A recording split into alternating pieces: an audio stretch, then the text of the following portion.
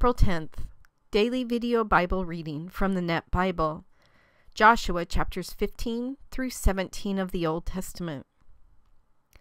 The land allotted to the tribe of Judah by its clans reached to the borders of Edom, to the wilderness of Zin in the Negev far to the south. Their southern border started at the southern tip of the Salt Sea, extended south of the Scorpion Ascent, crossed to Zin, went up from the south to Kadesh Barnea, crossed to Hezron, went up to Addar, and turned toward Karka. It then crossed to Asmon, extended to the stream of Egypt, and ended at the sea. This was their southern border. The eastern border was the Salt Sea to the mouth of the Jordan River. The northern border started north of the Salt Sea at the mouth of the Jordan, went up to Beth Hoglah, crossed north of Beth Arabah, and went up to the stone of Boan, son of Reuben. It then went up to Debir from the Valley of Achor, turning northward to Gilgal, which is opposite the pass of Adummon, south of the valley, crossed to the waters of En Shemesh, and extended to En Rogel.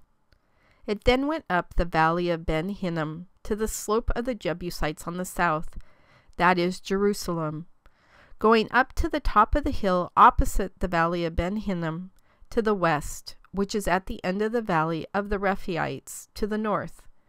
It then went up from the top of the hill to the spring of the waters of Naphtah, extended to the cities of Mount Ephron, and went to Bala, that is Kiriath Jearim.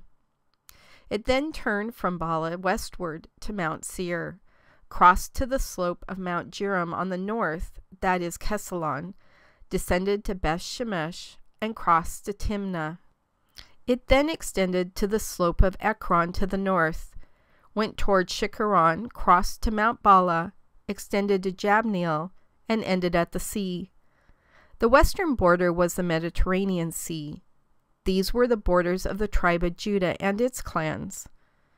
Caleb, son of Jephunneh, was assigned to Kiriath Arba, that is Hebron, within the tribe of Judah, according to the Lord's instructions to Joshua.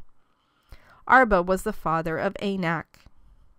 Caleb drove out from there 3 Anakites, Shishai, Ammon, and Talmai, descendants of Anak. From there he attacked the people of Debir. Debir used to be called Kiriath Sepher. Caleb said, "To the man who attacks and captures Kiriath Sepher, I will give my daughter Askah as a wife." When Othniel, son of Kenaz, Caleb's brother, captured it, Caleb gave Aksah, his daughter, to him as a wife. One time Aksah came and charmed her father so that she could ask him for some land. When she got down from the donkey, Caleb said to her, "What would you like?"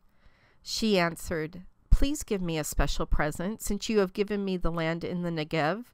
Now give me springs of water." So he gave her both upper and lower springs.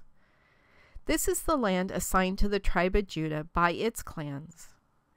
These cities were located at the southern extremity of Judah's tribal land, near the border of Edom: Kabzeel, Eder, Jagur, Kanah, Dimonah, Adadah, Kadesh, Hazor, Ithnan, Ziph, Telam, Beloth, Hazor, Adattah, Kiriath Hezron, that is Hazor, Amam, Shema, Moladah, Hazar Gadah, Heshbon, Beth Pelet, Hazar Shual, Beersheba, Biziothea, Baalah, Iam, Ezem, El-Tolad, Kisel, Hormah, Ziklag, Madmanah, Sansannah, Labaoth, Shilhim, Ain, and Rimmon, a total of 29 cities and their towns. These cities were in the lowlands: Eshtaol, Zorah, Ashna, Zanoah, En Gannim, Tappuah, Enem, Jarmuth, Adullam, Soko, Azekah, Sharam, Adathaim, and Gederah, or Gederathaim, a total of 14 cities and their towns. Zenon, Hadashah, Migdalgad, Delean, Mizpah, Joktheel, Lachish, Bozkath, Eglon, Kaban, Lamas, Kitlish, Gederoth, Beth Dagon, Naamah, and Makkedah, a total of 16 cities and their towns. Libnah, Ether, Ashan, Iftah, Ashna, Nezib, Keilah, Akzib, and Mareshah, a total of 9 cities and their towns. Ekron and its surrounding towns and settlements, from Ekron westward, all those in the vicinity of Ashdod and their towns. Ashdod with its surrounding towns and settlements, and Gaza with its surrounding towns and settlements, as far as the stream of Egypt and the border at the Mediterranean Sea. These cities were in the hill country: Shamir, Jattir, Soko, Dana, Kiriasana, that is Debir, Anab, Eshtimo, Anim, Goshen, Holon, and Gilo, a total of 11 cities and their towns. Arab, Dumah, Eshan, Jainim, Beth Tappuah, Aphekah, Humtah, Kiriath Arba, that is Hebron, and Zior, a total of 9 cities and their towns. Maon, Carmel, Ziph, Jetta, Jezreel, Jokdeam, Janoah, Cain, Gibeah, and Timnah, a total of 10 cities and their towns. Halhul, Bethzur, Gedor, Maarath, Bethanath, and Eltikon, a total of 6 cities and their towns. Kiriath Baal, that is Kiriath Jearim, and Rabbah, a total of 2 cities and their towns. These cities were in the desert: Beth Arabah, Middin, Sekekah, Nibshan, the city of salt, and En-Gedi, a total of 6 cities and their towns. The men of Judah were unable to conquer the Jebusites living in Jerusalem. The Jebusites live with the people of Judah in Jerusalem to this very day. The land allotted to Joseph's descendants extended from the Jordan at Jericho to the waters of Jericho to the east, through the desert and on up from Jericho into the hill country of Bethel. The southern border extended from Bethel to Luz and crossed to Arkite territory at Ataroth. It then descended westward to Japhletite territory, as far as the territory of lower Beth Horon and Gezer, and ended at the sea. Joseph's descendants, Manasseh and Ephraim, were assigned to their land. The territory of the tribe of Ephraim by its clans included the following. The border of their assigned land to the east was Ataroth Addar, as far as upper Beth Horon. It then extended on to the sea, with Micmethath on the north. It turned eastward to Taanath Shiloh, and crossed it on the east to Janoah. It then descended from Janoah to Ataroth and Naarah, touched Jericho, and extended to the Jordan River. From Tappuah it went westward to the Valley of Kanah, and ended at the sea. This is the land assigned to the tribe of Ephraim by its clans. Also included were the cities set apart for the tribe of Ephraim within Manasseh's territory, along with their towns. The Ephraimites did not conquer the Canaanites living in Gezer. The Canaanites live among the Ephraimites to this very day, and do hard labor as their servants. The tribe of Manasseh, Joseph's firstborn son, was also allotted land. The descendants of Machir, Manasseh's firstborn, and the father of Gilead, received land, for they were warriors. They were assigned Gilead and Bashan. The rest of Manasseh's descendants were also assigned land by their clans, including the descendants of Abiezer, Helek, Asriel, Shechem, Hepher, and Shemida. These are the male descendants of Manasseh, son of Joseph, by their clans. Now Zelophehad, son of Hepher, son of Gilead, son of Machir, son of Manasseh, had no sons, only daughters. These are the names of his daughters: Mahlah, Noah, Hoglah, Milcah, and Tirzah. They went before Eleazar the priest, Joshua, son of Nun, and the leaders, and said, "The Lord told Moses to assign us land among our relatives." So Joshua assigned them land among their uncles, as the Lord had commanded. Manasseh was allotted 10 shares of land in addition to the land of Gilead and Bashan east of the Jordan, for the daughters of Manasseh were assigned land among his sons. The land of Gilead belonged to the rest of the descendants of Manasseh. The borders of Manasseh went from Asher to Micmethath, which is near Shechem. It then went south toward those who live in Tappuah. The land of Tappuah belonged to Manasseh, but Tappuah, located on the border of Manasseh, belonged to the tribe of Ephraim. The border then descended southward to the Valley of Kanah. Ephraim was assigned cities there among the cities of Manasseh, but the border of Manasseh was north of the valley and ended at the sea. Ephraim's territory was to the south and Manasseh's to the north. The sea was Manasseh's western border, and their territory touched Asher on the north and Issachar on the east. Within Issachar's and Asher's territory, Manasseh was assigned Bethshean, Ibleam, the residents of Dor, Endor, the residents of Taanach, the residents of Megiddo, the 3 of Naphath, and the towns surrounding all these cities. But the men of Manasseh were unable to conquer these cities. The Canaanites managed to remain in those areas. Whenever the Israelites were strong militarily, they forced the Canaanites to do hard labor, but they never totally conquered them. The descendants of Joseph said to Joshua, "Why have you assigned us only one tribal allotment? After all, we have many people, for until now the Lord has enabled us to increase in number." Joshua replied to them, "Since you have so many people, go up into the forest and clear out a place to live in the land of the Perizzites and Rephaites, for the hill country of Ephraim is too small for you." The descendants of Joseph said, "The whole hill country is inadequate for us, and the Canaanites living down in the valley, in Bethshean and its surrounding towns, and in the valley of Jezreel, have chariots with iron-rimmed wheels." Joshua said to the family of Joseph, to both Ephraim and Manasseh, "You have many people and great military strength. You will not have just one tribal allotment. The whole hill country will be yours. Though it is a forest, you can clear it, and it will be entirely yours.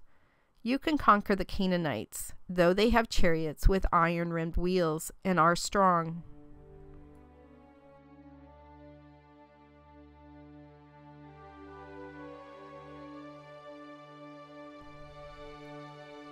God, first and foremost, thank you for your patience in me trying to get through all those verses. A lot of interesting words in there. So I apologize if I said anything wrong, but hopefully what you need people to hear out of it is what they get, beyond my stumbling over some of those. Thank you for your grace with that. You know how this ends, where the descendants of Joseph are fussing and probably whining a little bit at Joshua, and he's like, "You don't get it. You can have the whole hill country. You just got to clear some trees and it's all yours. And have I not shown you how sovereign God is? If you, with faith, do this, it doesn't matter if they have iron-rimmed wheels and are strong. Don't you see all the things that God has done for you? Don't you see?" I think if I was Joshua, I would be incredibly frustrated this time. I know if I was you, God, I would be so frustrated, because I know it's not just the descendants of Joseph who can't see literally the forest for the trees. We all do this. We all see what is immediately in front of us and make decisions and conclusions and even prayer requests on what we see. You built the iron-rimmed wheels. You made those people strong. You put that forest there. Do the descendants of Joseph not understand how big you are? Why do we make you so small? I have found in my life, God, and you already know this, that one of the ways that I know you are so big is in the details. These 3 chapters, and actually they're not very long chapters at that, but these 3 chapters are just filled with details, filled with names of cities and areas and borders and some military strategic information. It is filled with details. And in every single one of those details is you, that you allowed them to conquer those cities through obviously disobedience, or some places they didn't conquer. You chose not to put those stories in the Bible, but we know from the past, we know every time they didn't obey, things didn't go the way that they were supposed to. We see you in every single detail in here. You didn't have to say, these are all the areas that I give you in such detail. You could have just said in the Bible, from here to here, and these are the borders, and within it were the families. But I love the details. I love the details, God. Because sometimes you are too big. And I think you will always be too big for us to even grasp that concept. But I can begin to understand how big you are when you come into my life and you pay attention to the small details. That those somehow are important enough to you to pay attention to. That is amazing to me. Small little things like the people that you have put in my life, the relationships that have been good and healthy and bad and unhealthy, and how you have woven those relationships into making a stronger relationship with you. And it was all within all the details of everything that happened within those relationships. The small little blessings that you give me. The beautiful daffodil that's in bloom amongst all the other weeds in my neighbor's yard.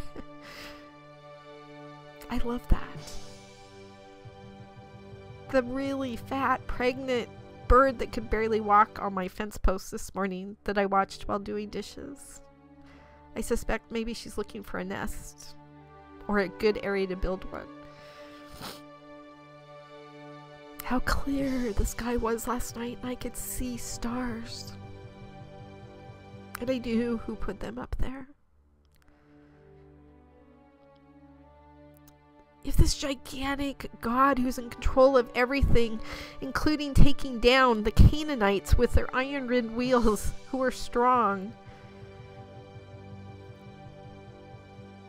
and yet he's gentle enough to come into my life and take care of all the small details as well,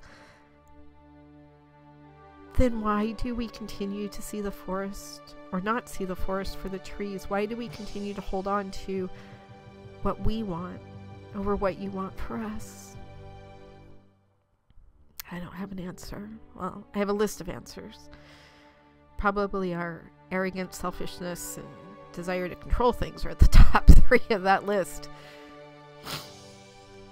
But if we stop each day and be very intentional about all the things that you show us and give us and take care of for us, there would be no question in the minds of the descendants of Joseph if they had just stopped for a second and acknowledged what you had done for them all of those years leading up to that moment.